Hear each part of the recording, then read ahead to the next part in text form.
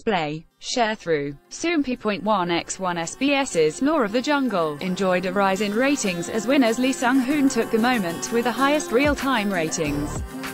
See also, winner shares thoughts on their music, goals, and most memorable moment. The episode of Law of the Jungle, that aired on June 22, rose 1.2% in ratings from the previous episode for an average of 12.9% and peaking at 15.2%.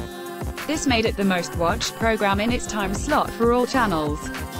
MBC's Guys Who Crossed the Line, literal title, came in at 6.5%, JTBC's Begin Again 2 was at 4.4%, and TVN's Grandpa's Over Flowers special came in at 3.4%. Soompi. Display. News. English.300x250, BTF Soompi. Mobile.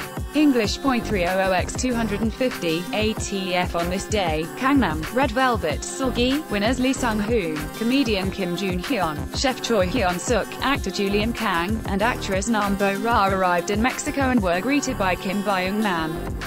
The team quickly began setting up camp near a brook, and unfortunately Kim Joon-hyun suffered from heat stroke. The people who stood out were the youngest members of the team as they quickly adapted to their surroundings.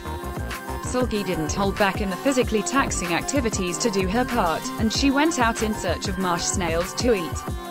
Lee Seung Hoon went searching for fruit, and when he and Choi Hyun-suk discovered mammy fruit, he expressed his delight as he tasted it.